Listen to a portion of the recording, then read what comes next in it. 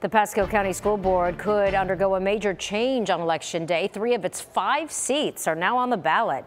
ABC Action News reporter Eric Waxler looks at what is driving the race.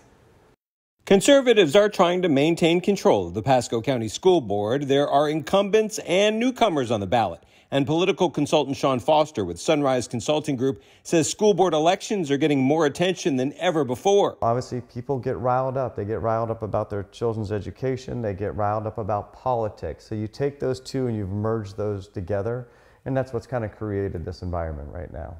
District 1 is open after the retirement of Alan Altman. Al Hernandez, a healthcare executive and former professor, got an endorsement from Governor Ron DeSantis.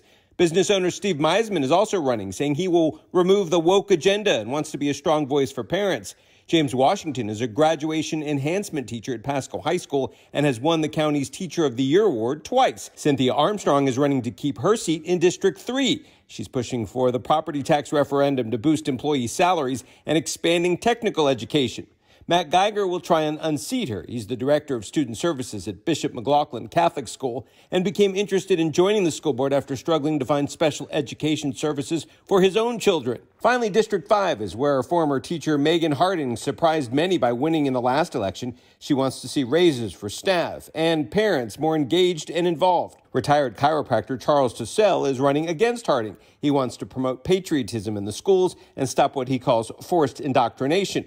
School board races may not get the publicity of other elections, but Foster says they mean a lot. School board members really direct a lot in our lives, whether it's the really education and the policy for our students, or actually tax items on how they put, millage rates or taxing on your property.